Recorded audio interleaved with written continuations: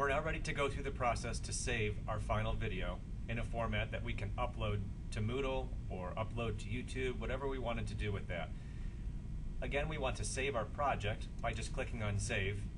And the project is basically lining up all of our videos and all of our titles and clip art and audio and putting it into a timeline or into a scene line.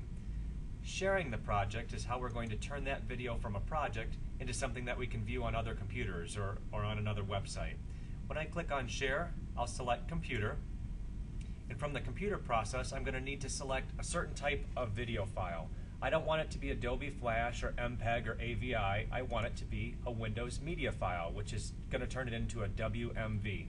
By clicking on Windows Media, I'm going to get some different presets available. Keep the preset that comes up, cable modem DSL. It's a very basic setting and it doesn't use much file space. If you had more file space or if you wanted a lot better quality, you could move down this list down to something like HD 720p with 30 frames per second. If you selected that, however, it would make a very large file size. We need to give our file a name.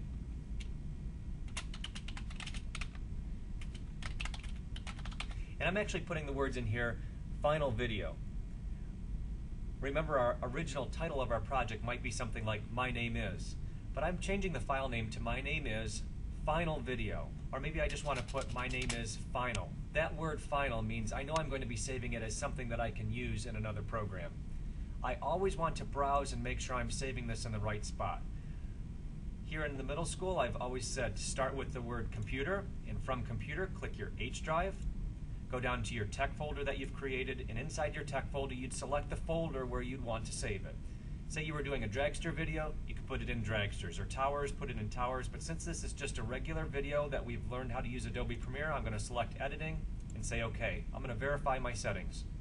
Windows Media, I'm going to use the basic cable modem DSL setting for now. I've given it a file name that has the word final in it to draw my attention to it, and I'm going to save it in my tech editing folder. When I now say save, it's going to go through the process to render the media. This is a very short video and it's only going to take about 10 seconds to create. When it says done, I can click on the word done and I've saved that video.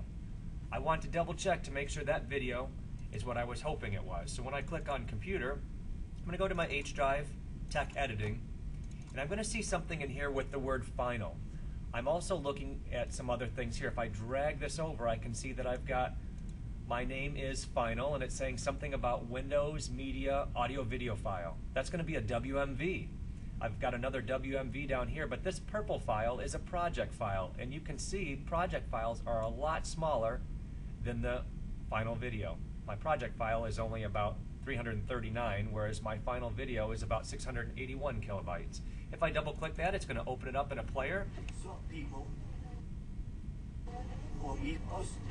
And you can see that it's playing my video.